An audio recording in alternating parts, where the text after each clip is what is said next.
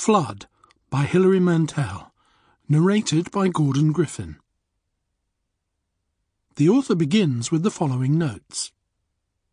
The church in this story bears some, but not much, resemblance to the Roman Catholic Church in the real world, circa 1956. The village of Featherhoughton is not to be found on a map. The real Flood, 1574 to 1637, was a physician, scholar, and alchemist. In alchemy, everything has a literal and factual description, and in addition, a description that is symbolic and fantastical. You are familiar, no doubt, with Sebastiano del Piombo's huge painting The Raising of Lazarus, which hangs in the National Gallery in London, having been purchased in the last century from the Angerstein collection. Against a background of water, arched bridges, and a hot blue sky, a crowd of people, presumably the neighbours, cluster about the risen man.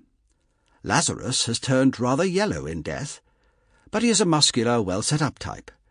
His grave clothes are draped like a towel over his head, and people lean towards him solicitously and seem to confer. What he most resembles is a boxer in his corner. The expressions of those around are puzzled, mildly censorious.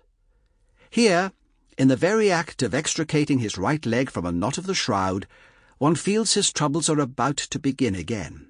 A woman, Mary or maybe Martha, is whispering behind her hand. Christ points to the revenant, and holds up his other hand, fingers outstretched. So many rounds down, 5 to go. And now, Flood. Chapter 1. On Wednesday the bishop came in person. He was a modern prelate, brisk and plump in his rimless glasses, and he liked nothing better than to tear around the diocese in his big black car. He had taken the precaution, advisable in the circumstances, of announcing himself 2 hours before his arrival. The telephone bell ringing in the hall of the parish priest's house had in itself a muted ecclesiastical tone.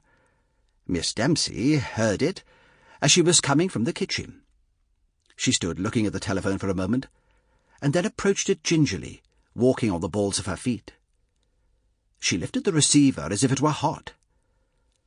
Her head on one side, holding the earpiece well away from her cheek, she listened to the message given by the bishop's secretary. "Yes, my lord," she murmured, though in retrospect she knew that the secretary did not merit this. "The bishop and his sycophants," Father Angwin always said. Sample complete. Ready to continue?